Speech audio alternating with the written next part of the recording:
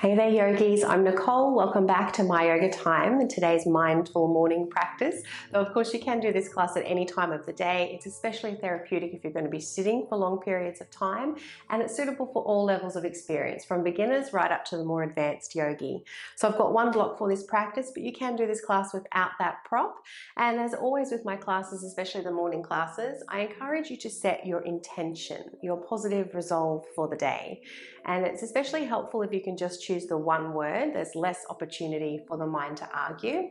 So when you set your intention for the day, think about something you want to invite into your practice, your body, your mind. So this could be compassion, patience, love, abundance, whatever it is that you're needing to invite into your day. So take a few moments in the first pose to set your intention. We're going to start in our child's pose, coming over onto all fours, and then taking those knees nice and wide, big toes to touch, and sinking the hips back. So if this isn't an option for you with knees and hips, then you can always take a puppy pose, keep the bottom up nice and high, and extend the arms out in front from here. And as always with my classes, I encourage you to place the very tip of your tongue where the teeth meet the roof of the mouth, and we'll feel a little tone in the back of your throat for Ujjayi breath. So the first few breaths here, we'll keep those palms flat, forehead resting on the mat.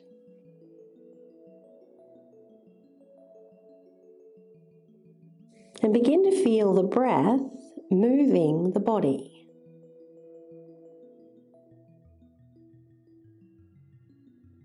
Feel the back rise and expand as you inhale. Take a moment to pause before you exhale slowly.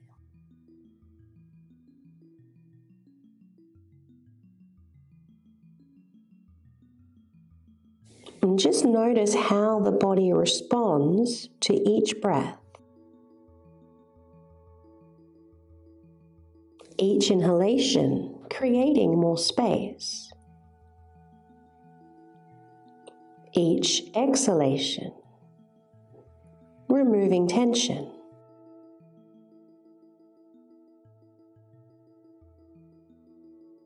And take the next breath or two to set your intention for your practice.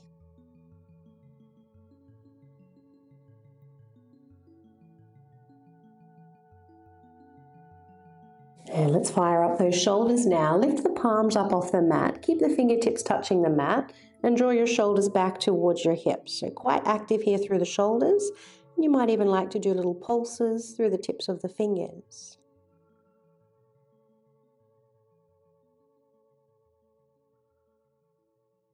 And then taking a side bend now, lifting up. Let's walk the hands over to your left. Keep the right arm straight. Little lift in the right armpit as you breathe down the right side of the body.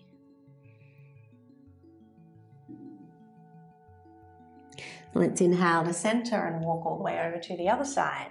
Left arm can stay straight. Little bend in the left elbow. And coming back to center. Let's come down onto those forearms now. Option to move into a forearm plank. So we'll straighten the legs, tucking the toes under and tucking the tailbone under. You can feel the upper back round here just a little. If this is too strong, one knee at a time is fine, or of course bring those hips down into your Sphinx pose. So helpful here, yogis, to engage Mula Bandha. So we're toning at the base around the genitals. Ladies might like to lift the pelvic floor. Great way to support your back. Well done, let's lower down. Take a brief Sphinx pose, gently drawing the elbows back towards the ribs.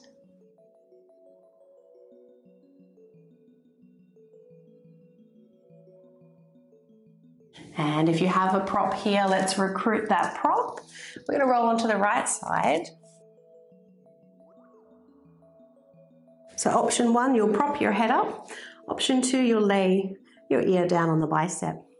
So your left knee is going to rest on your prop. Right leg is straight. We're taking a quad stretch. Rotate the leg so the heel points up to the ceiling, thigh faces down towards the mat. Then move that leg back as far as you can before bending the knee and collecting the foot. If you can't reach the foot, use a strap or even a tie or a belt will do the trick. And then gently find a little bit of resistance between the foot and the hand. Slight tuck of the tailbone and start to breathe down the right side of the body.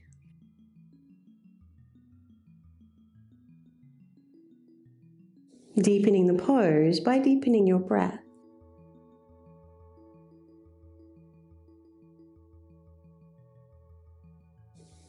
This is one of my favorite back bends to do first thing in the morning. It's gentle but very effective. Your next exhalation, release that foot. Moving your hand to your left leg now, so either to the outer leg or maybe you can pistol grip your big toe, so peace fingers, pistol grip, and then we'll straighten that leg.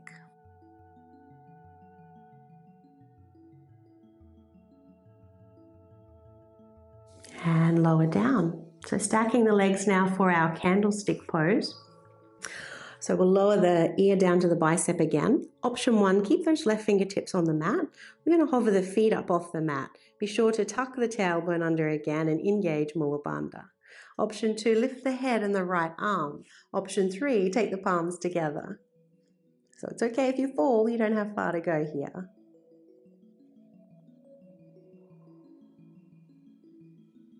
Well done, yogis. Lower down. Coming up into a side sphinx, either on your forearms or straightening the arms a little deeper, looking over your left shoulder.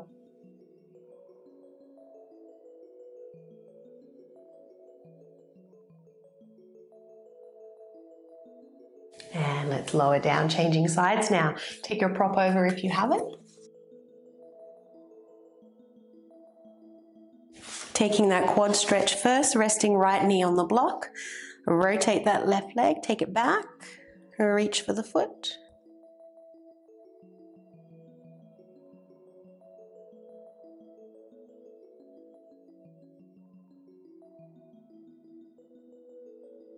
Find that spacious breath down the left side of the body.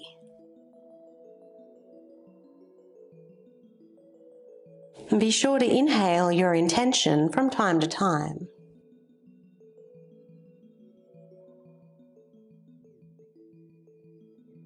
Let's exhale to release. Taking your hand to the outer right leg or pistol gripping the big toe, let's straighten.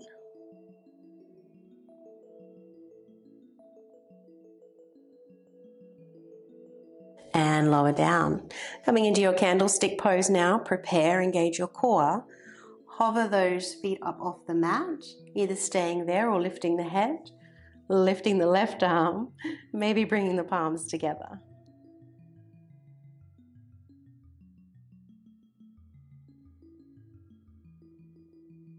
And lower down, side sphinx, either onto the forearms or straightening those arms, looking over the shoulder.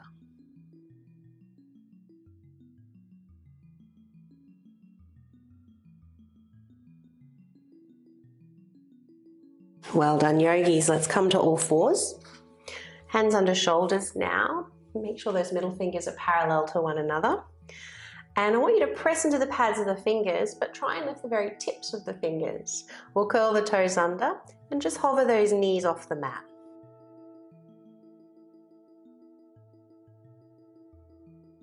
Well done. Knees down. Inhale into your back bend.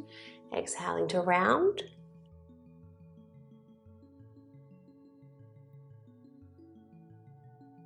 And the next time you round the spine, keep that roundedness. Move the hips up and back, downward facing dog. From here, let's lift the left leg. Option 1, keep the left leg straight and the hips square. Option 2, lift the hip and bend the knee. So your knee points up to the ceiling. Look under your armpit and try and flex your left foot as though you're kicking something away. And then we'll straighten the legs, square the hips, step through into your lunge, pressing into both feet as you float the arms up, strong in the legs. So a little bend in the back knee is fine. Press the feet away as though you're stretching the mat. And then a little side bend here, left hand lowers down, reach up and over through those right fingertips.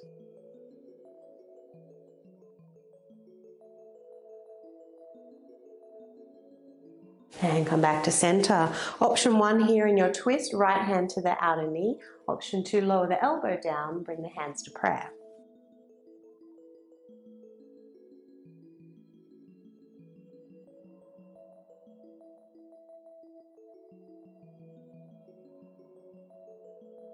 And let's return to the front. Lower right knee down, hips move back as you straighten your left leg now. Point the toes to the ceiling and try and drag the heel back. A little lift through the tailbone here will lengthen those hamstrings that little bit more.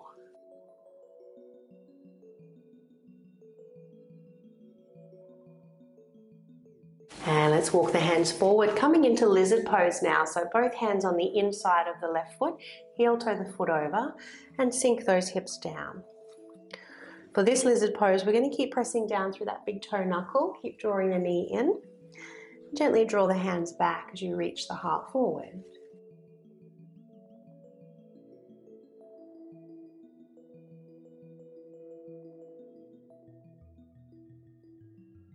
Option 1 is as you are. Option 2, a little quad stretch. We'll bend that right knee, reach back for the foot. If you can't reach the foot, it doesn't matter, stay with option 1. If you do have the foot, gently kick the foot into the hand, find a nice back bend here.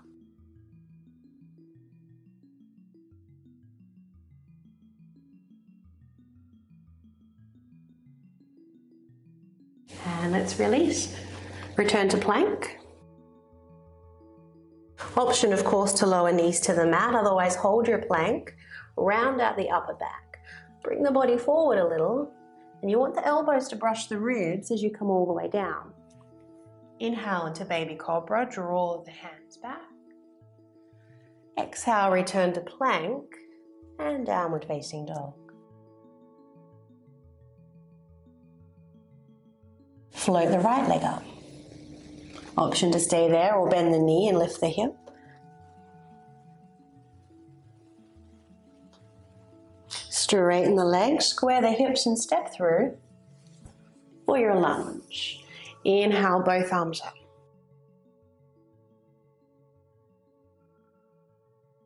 Lower right hand down, lift up through those left fingertips.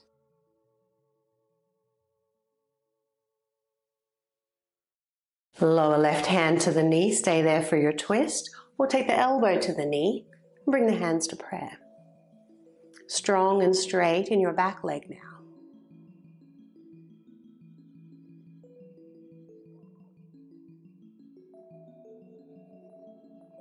Let's return to center.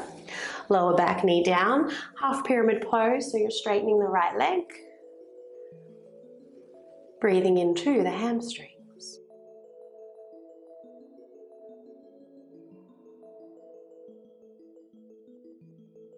And bending in that knee, coming forward, lizard pose, moving the foot over to the right just a little.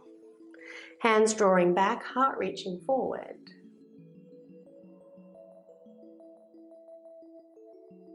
Either staying there or find your quad stretch if you did so on the other side, kicking the foot into the hand, opening the heart center.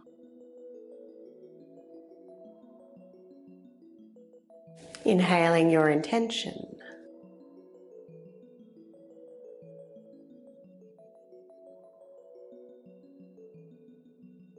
And let's release, return to plank.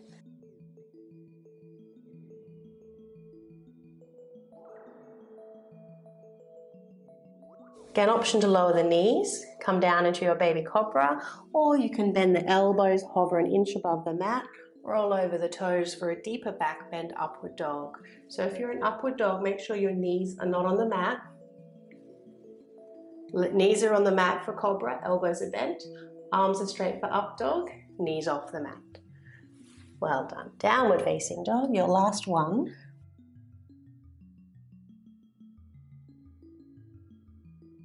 I'm encouraging you here to take 3 lion's breaths.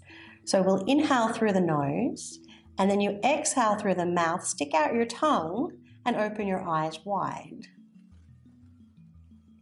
Let's inhale.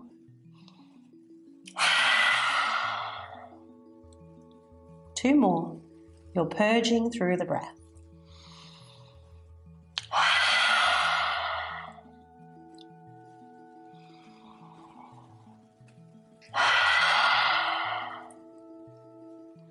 Well done, yogis. Come forward into plank once again. Either knees to the mat or chaturanga all the way down.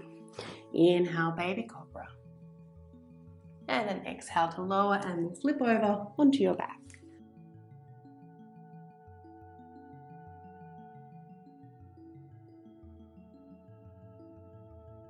Once on your back, we'll take butterfly pose, so feet together, knees nice and wide.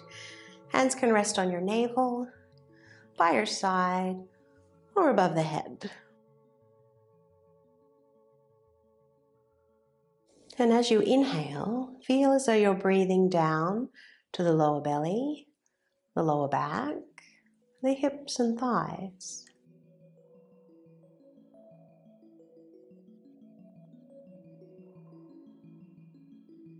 And then when you get there, pause. Hold the breath and engage Mula Bandha once again. So as you tone at your base, you should feel an inward, upward lift. Maintain that as you exhale. And then inhale, relax, be soft, let the breath descend. And then tone as you exhale. Out breath, ascends.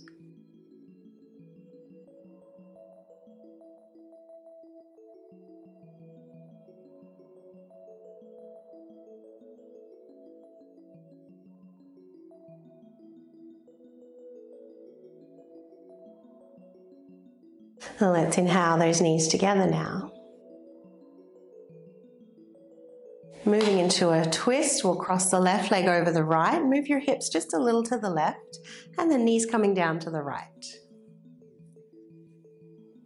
Try to relax the outer hips, the buttocks. And gently deepen your breath to deepen the twist.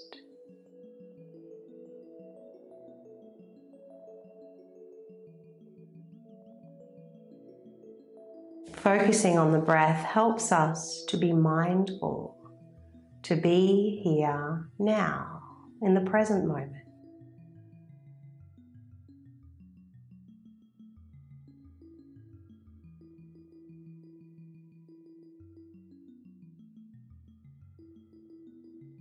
Twists are a great way to relieve tension along the spine and also to stimulate our digestion.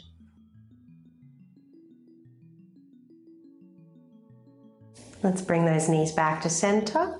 Move the hips a little to the right. We'll change sides. Knees coming over to the left.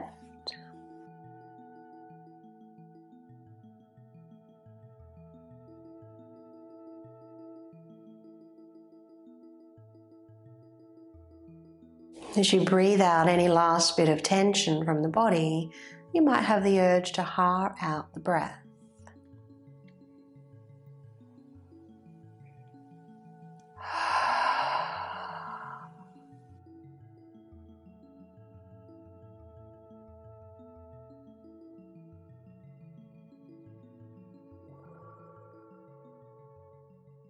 Now let's come back to center, uncrossing the legs as we move into Shavasana for just a minute or two. Taking up as much space on the mat as you can, tucking those shoulders under. Option to connect index finger and thumbs for Chin Mudra. And softening the forehead,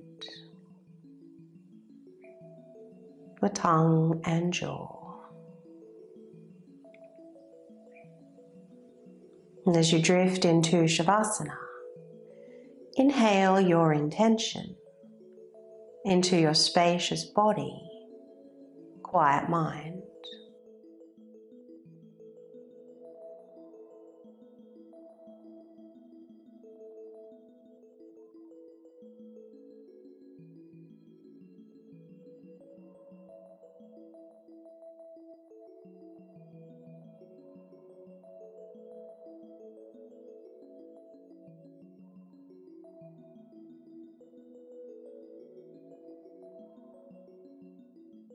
Let's inhale a little deeper now. Feel the breath touch the nostrils.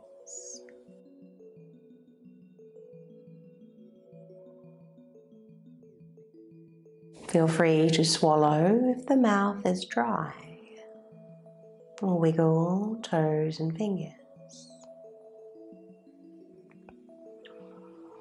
Following any urges to stretch as though you just woke up. And when you're ready, roll to your preferred side before pushing up to seated.